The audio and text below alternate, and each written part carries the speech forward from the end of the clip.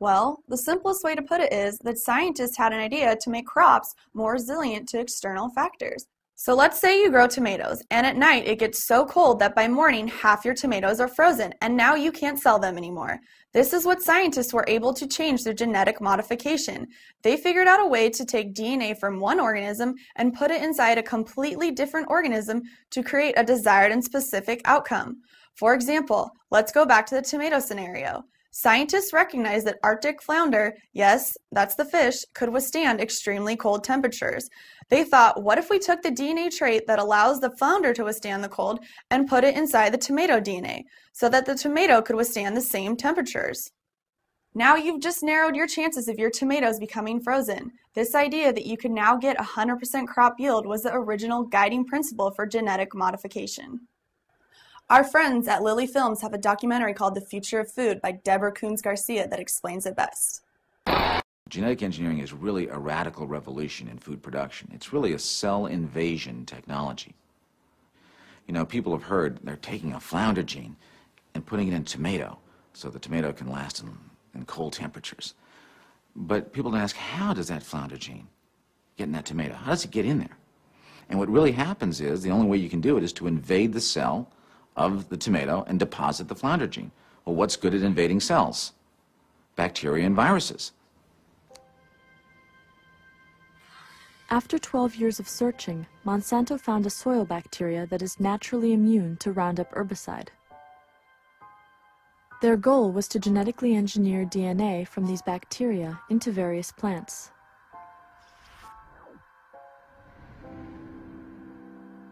They cut out a sequence of DNA that is resistant to Roundup. But if this DNA sequence alone is inserted into a corn plant, it will have no effect. So the next step involves E. coli bacteria.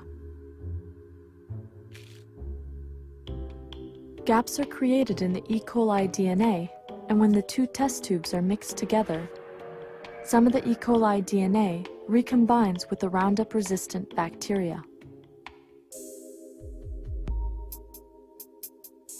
Then the technicians smuggle the engineered DNA into the cells of the corn plant they want to modify. Cells will naturally reject foreign DNA, so they developed a method using soil bacteria that causes tumors in plants. They use this bacteria to ferry the engineered DNA into the plant's nucleus. There are also two other methods used to get the engineered DNA through the cell wall. One uses a stream of electricity to create tiny holes in the plant cells so they become vulnerable to infiltration by foreign DNA. Another is the gene gun, which blasts particles of gold coated with engineered DNA into the plant cells.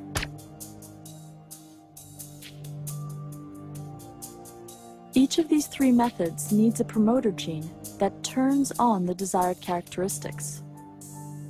The promoter gene is often extracted from the cauliflower mosaic virus.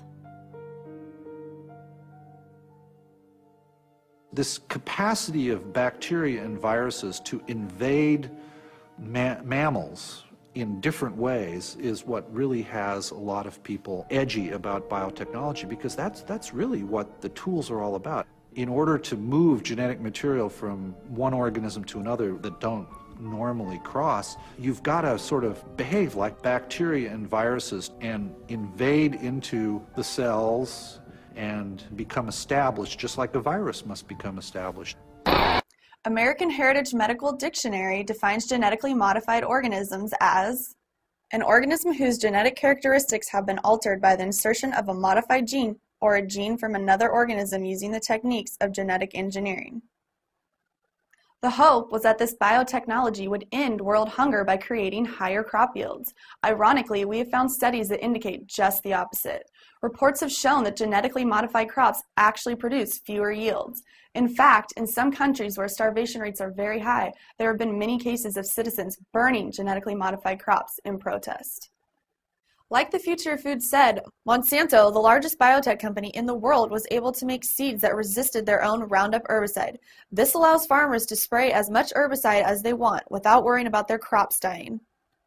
But it doesn't stop there. Scientists can now make seeds that produce their own pesticide. This is like you and me walking around with a mosquito repellent coming out of our pores.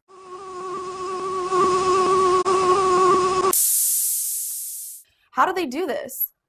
Scientists found a bacteria in the soil that is lethal to many species of insects called Bacillus thuringiensis, or BT for short, and they genetically engineered it into the crops. So what could the effects be when the bacteria that only used to live in our soil is now being distributed into the air through our crops? In the Philippines, the people living next to the genetically engineered cornfield developed recurring skin, respiratory, and intestinal problems. Blood tests were done on 39 of the Filipinos, and it was revealed that their immune system was affected by the BT toxin that the corn had released. And there's still more. Instead of just making drugs in labs, scientists have been growing crops that produce their pharmaceutical drugs, like research chemicals, blood proteins, antibodies, and vaccines, just to name a few. According to the Society of Diabetic Rights, thousands of diabetics have experienced bad reactions, and many have died as a result of this genetically engineered insulin called synthetic or human insulin. The Union of Concerned Scientists have been urging the United States Department of Agriculture to put a ban on pharma crops due to the potential that they could contaminate all of our food supply.